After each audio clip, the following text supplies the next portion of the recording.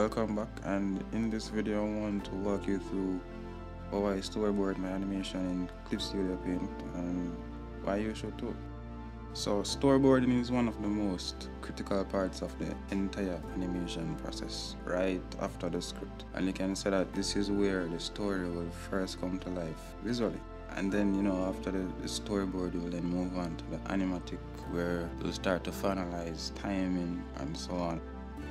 So when storyboarding, your drawings don't necessarily have to be the best, but it's good to ensure that it's thoroughly planned out in terms of, the story progression, composition and framing, camera movements, camera angles, and so on.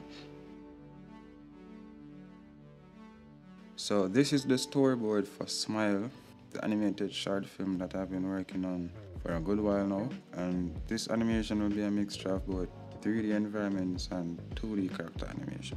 So for the storyboard, I wanted to have at least a rough version of the 3D environments done in Cinema 4D, and then which I would then draw the 2D characters on top of in Clip Studio Paint.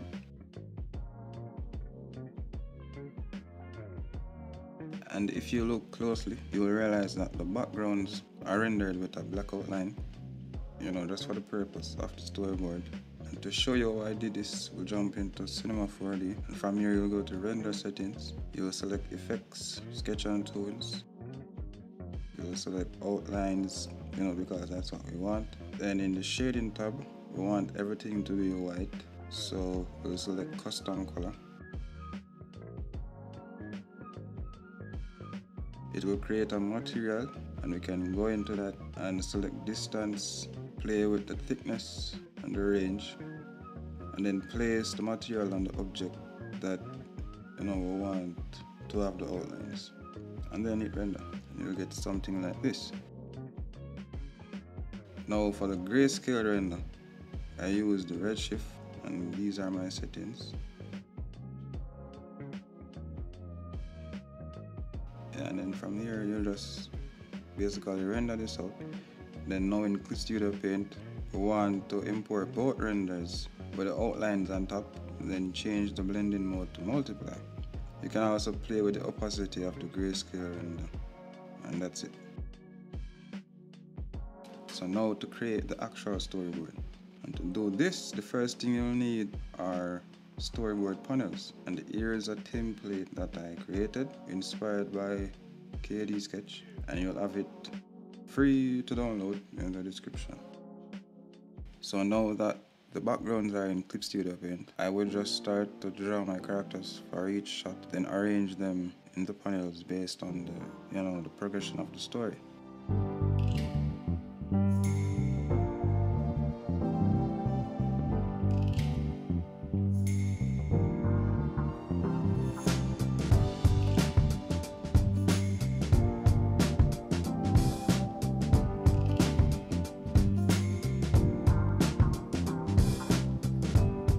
I also ensured that each character and props were on their own layer, so that when doing camera movements for the animatic, for example, these arrows signify that the camera will dolly are moving closer on the character, and having them on their own layers will help to give off a parallax effect like what we see here.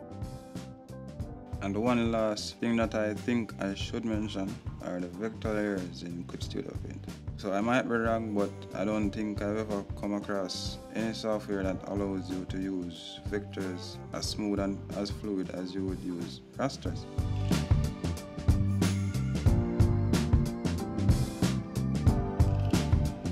And this tool right here gives you a lot of settings that you can play it. So control point, this basically allows you to adjust each point of the vector stroke. Then you have the pinch vector line, which gives you a brush that allows you to basically adjust the stroke however you want.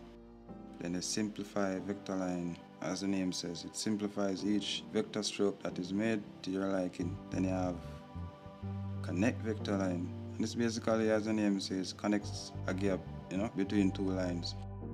And the adjust line width allows you to edit each stroke, whether you want it to be thicker or you want it to be more narrow.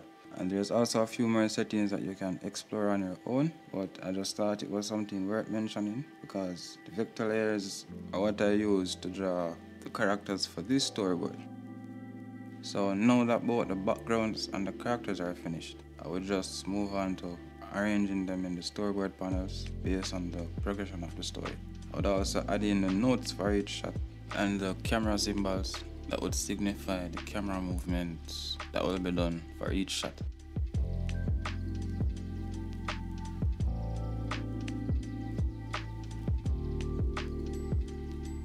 So the next thing that I'll be moving on to is creating the animatic, or at least the first draft of the animatic, which we can then use to get an idea of the timing of the animation and also how we would transition from each shot.